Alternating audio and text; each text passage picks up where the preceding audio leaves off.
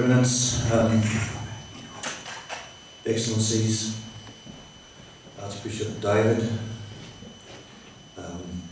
Bishop Mark, distinguished guests, ladies and gentlemen.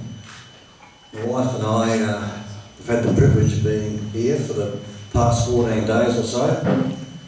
It's been a humbling experience to be able to listen to His Eminence speak, and obviously Mark, and to be up here talking myself as a cricketer, not used to this sort of experience. It's quite difficult, but I'll do my best. Father Eamon, you mentioned that they weren't here as cricketers, but you could have fooled me. They played pretty well that day.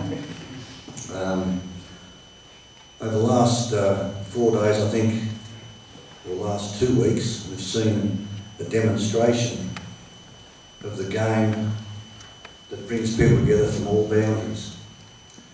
And the work that's been done by our Australian Ambassador, John McCarthy, we hope will continue and continue to send a message to people about friendship, about communities, what it's like to play in those communities and be part of it and to participate.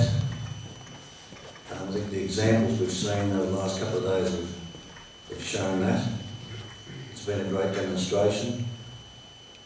The other thing I'd like to say is that the young men of the church who will go out into their various communities, the experience of these last few days should be with them forever.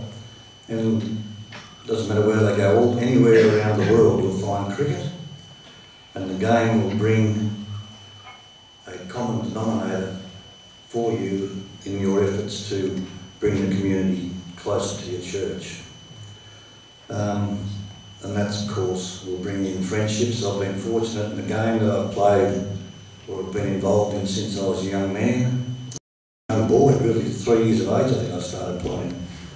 And my father taught me how to play, and I've been all over the world playing the game. Very fortunate, but I have friends that I've played with, friends I respect their abilities, I respect them as people, and it's always great to catch up with them. And I'm sure this urge that, well, I'd like to urge, I'd like to say it, I suppose, but I hope the game continues here for the St Peter's of Lebanon and for the Archbishop of Callen.